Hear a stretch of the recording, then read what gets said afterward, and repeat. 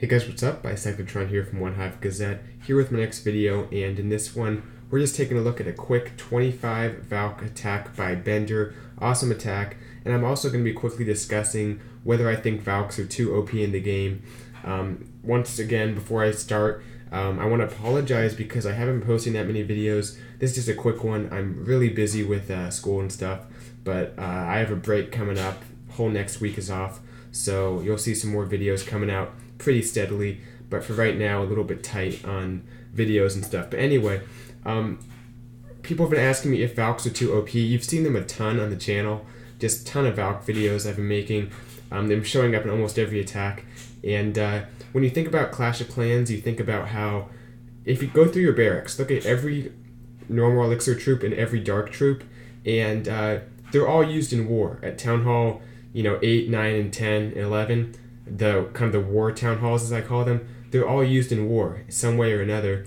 Even if it's the goblin being used for cleanup, they all are used, and you can make an argument why every one is somewhat useful in war. The problem with Valks, though, is that, as you can see in this attack, Valks, at Town Hall 9 especially, can be used on any base that doesn't specifically call for another attack strategy.